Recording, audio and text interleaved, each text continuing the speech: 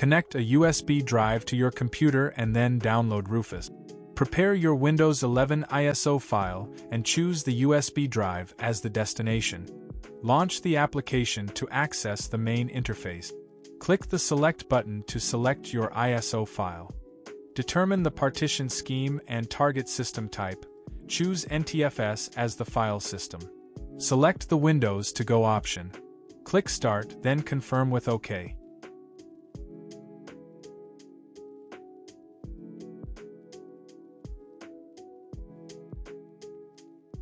While advanced customization options can be beneficial, they may also be overwhelming for users who are not familiar with disk formatting and partitioning.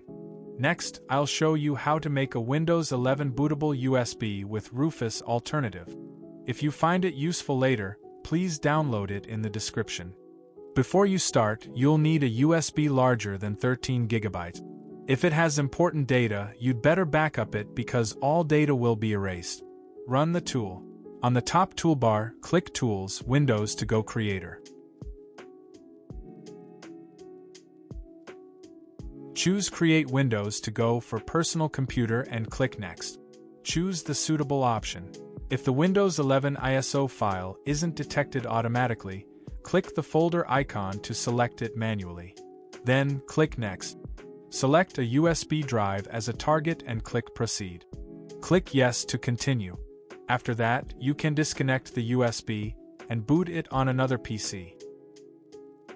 Thanks for watching till here. I'll see you in the next 2 videos.